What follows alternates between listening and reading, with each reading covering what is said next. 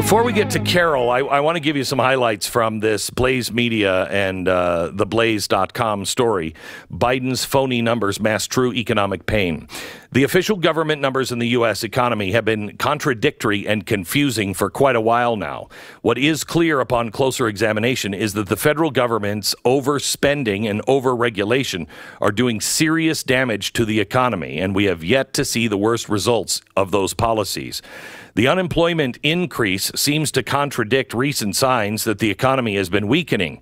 In addition to the conflicting rise in unemployment, other signs of deterioration include stagnant retail sales, a slowing of consumer spending, weak industrial production, manufacturing orders, increasing consumer debt depressed by new housing starts, falling annual earnings of full-time employees, and rising commodity prices.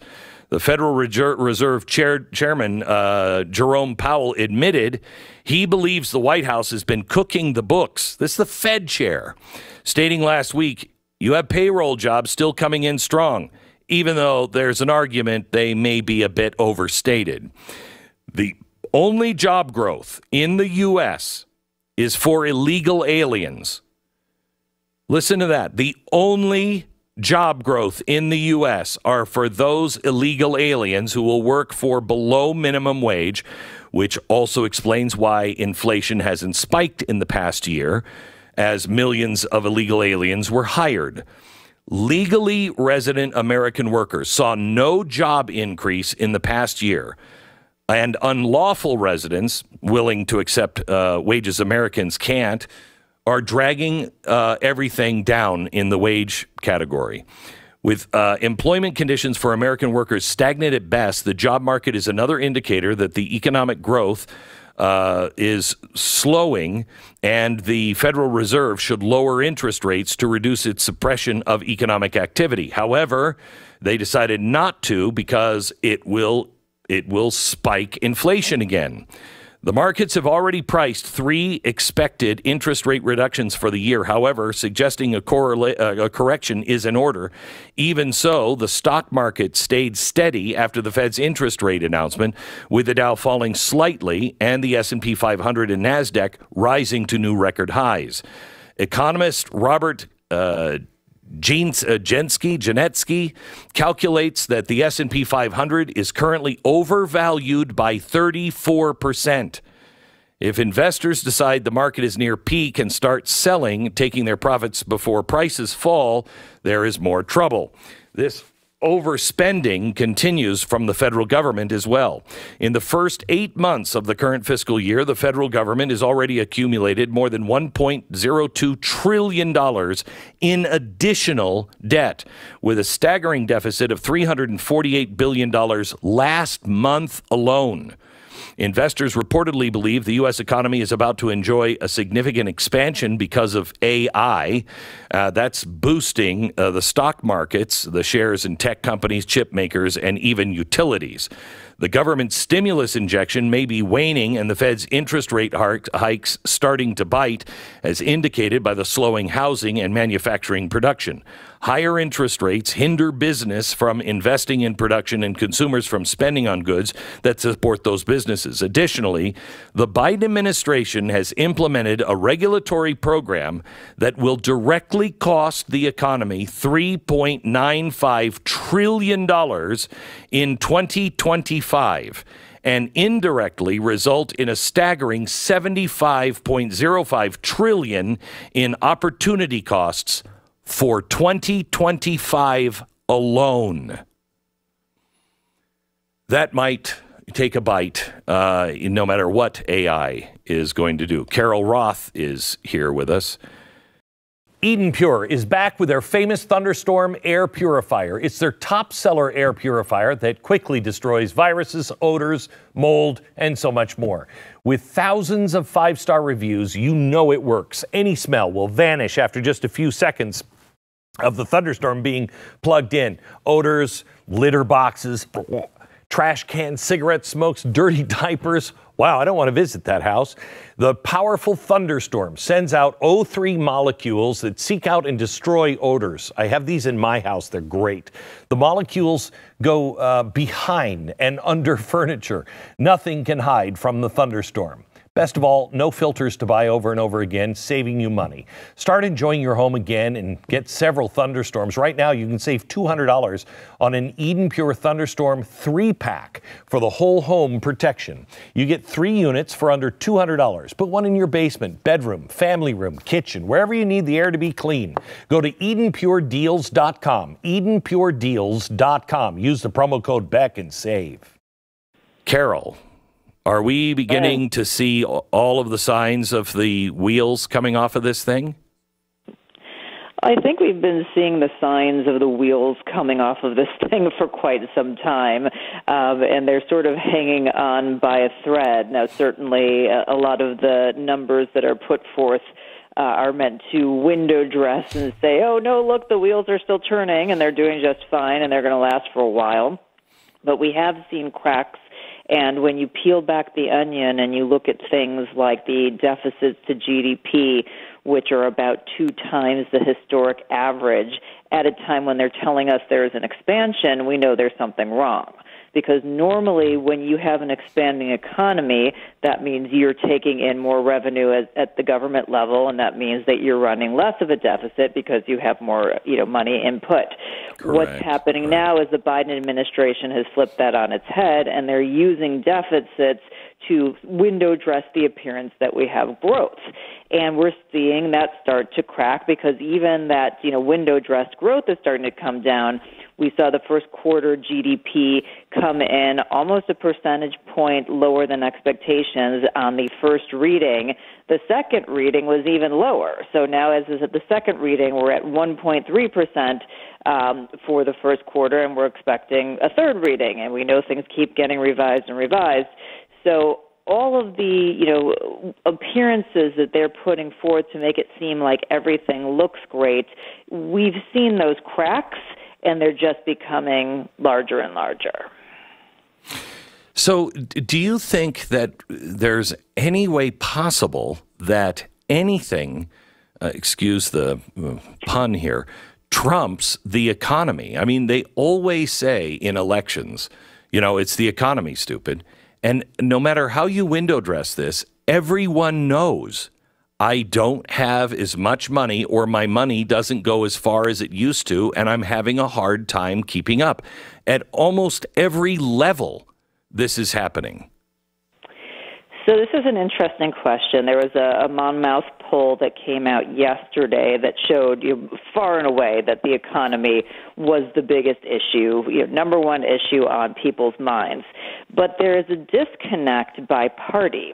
And obviously, when you have the Republican side, and I would think to some extent the independents as well, there's more of a connection with the fiscal reality that's going on, and it becomes, we cannot afford literally 4 more years of that. There's a disconnect from the Democrats who don't believe in math and reality anyway. And so even though they may be hurting personally, they're going to make excuses and say that it's for, any sort of litany of other reasons, and it doesn't have anything to do with these specific policies that we know have driven these outcomes, whether it's things like the American Rescue Plan and the direct stimulus that's literally called stimulus that overstimulated the economy and caused inflation. They're going to tell you, oh, no, look, inflation has come down, even though they're still going to the same grocery stores, the same gas stations, having to pay the same rent, and they're believing and buying into the gaslighting. So that's my concern, is when you have so many people who are decoupled from reality and being fed this propaganda and this gaslighting, and they're willing to eat it for basically their cults, that is not going to show up in the polls the way that it should if we were operating with some sort of normal baseline. Carol, I'm going to take a quick break early here because I don't want to interrupt you on this petrodollar thing, because I have seen stories that say this is true. This is stories that say it wasn't true. I don't think there ever was a there wasn't a concrete deal. It was more of a handshake with Saudi Arabia with the petrodollar, wasn't it? Or did we have a written deal? So I was surprised when I saw this as well. I wrote about this in You'll Owe Nothing. We have a whole chapter on it. And there was a deal put in place, but never once did I come across anything that said we have a specific expiration. But we know deals that are made can be shifted and changed at any point in time. And I think that's the point we want to talk about. Okay, so we'll do that next, because the petrodollar, if the world goes off the petrodollar, that is the beginning of the end of the dollar. It's just a matter of time. And what are people replacing it with? And so far, central banks are not replacing it with any currency at all. Carol, explain why the petrodollar is so important. All right, so there's a story that was going around last week that the Saudis had ended this agreement that had been put in place in the 70s. So what happened was that when the U.S. went off the gold standard, they were very concerned over what was going to happen. So they created this secret delegation that went to Saudi Arabia as part of a diplomatic tour. And there was a lot of chaos going on at that time. So not only did we go off the gold standard, there was an oil embargo put in place by the Arab oil exporters. It sent the price of oil sky high. So the big objective was basically the U.S. didn't want crude oil, energy, which is obviously really what fuels growth around the world, to become an economic weapon. And they knew, okay, well, now we're off the gold standard. We've got the fiat currency. Wouldn't it be great to have somebody, finance our deficits?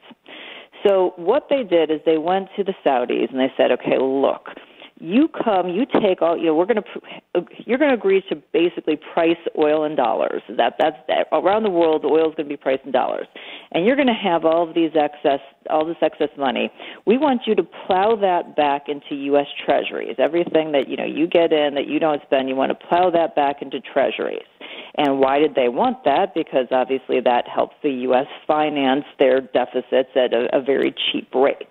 And the Saudis said, okay, we'll do that, but, what we want in return is, basically some economic and military support. And so they made this deal that was brokered.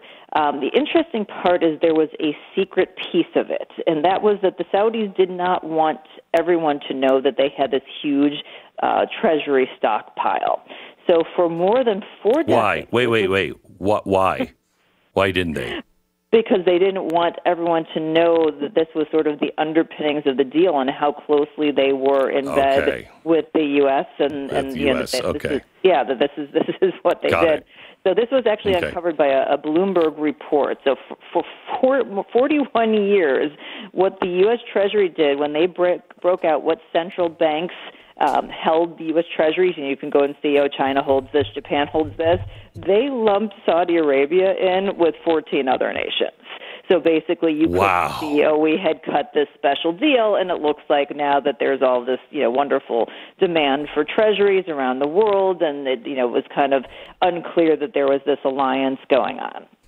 So what does that do? It creates a massive demand for the treasuries, because not only are the Saudis in there as huge buyers, but when you have, on a sort of a de facto basis, the U.S. or the oil being priced in U.S. dollars, then every other central bank is also going to want to make sure that they have a stockpile of a dollar equivalent security that if they need dollars, they can cash in. And of course, as opposed to holding actual dollars, when you hold a treasury, you do get some income, right? You get an interest rate.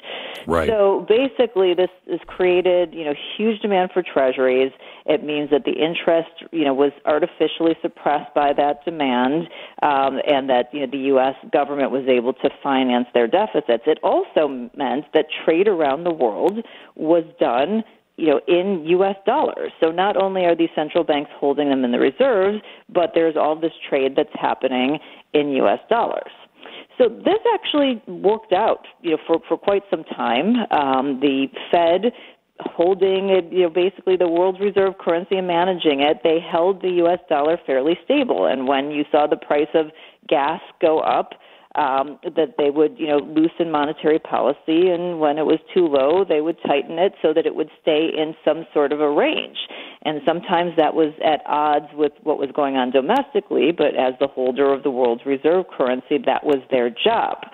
And then, so hang on just a second. Stop here for a second, because I just want to make the point. This is right now where we're about to see the change, and it's not happening now. It's already happened. When we got off the gold standard, we promised the world we'll never put ourselves, absolutely first and go off and do crazy spending and, and just break everything for America. And that's why it was at odds sometimes. The Fed's policies were at odds with the United States policy or wants and needs, because they had to balance it for the world. And then what happened, Carol? Yeah, so for the economic wonks out there, that's called the Triffin dilemma. You do sometimes have to make these trade-offs between what happens domestically and what happens internationally. What happened, if we come back to today, is that the Fed has managed to hold the dollar not stable either for the world or domestically. So it's not like they even made the trade-off; they just abandoned it altogether. But going back to 2005. They decided when the price of oil shot up due to China's increase in demand, Hurricane Katrina, a whole bunch of things, that they just weren't going to play this game anymore. And that's when things started to crack. Then we had the Great Recession financial crisis and so on and so forth. And, the U.S. government continuing to run these huge deficits and just creating a really challenging situation economically. So the big issue, if you are these countries around the world that now have everything priced in dollars, all of your major commodities, because it's not just oil at this point, it then started extending into food. Everybody's trading in dollars. We're in the pole position. When you have these huge swings in the dollar, that means that threatens you as a nation, because now you may not be able to afford energy, or you may not be able to afford the food for your country. That's a national security issue. And so countries are getting sick of that. We weaponize the U.S. dollar, and at the end of the day, they're starting to move away from it, which threatens our ability to have cheap financing and our standard of living. And so the Saudis did not break a deal. We've broken the deal long ago, and they're just all doing what would normally be done. It's no longer good for me. It's got to be good for both of us. And so they didn't stop the deal. They're just naturally moving away. And the money is going to gold, not other currencies at this point, correct? Correct. You got it. Yeah. Nailed it.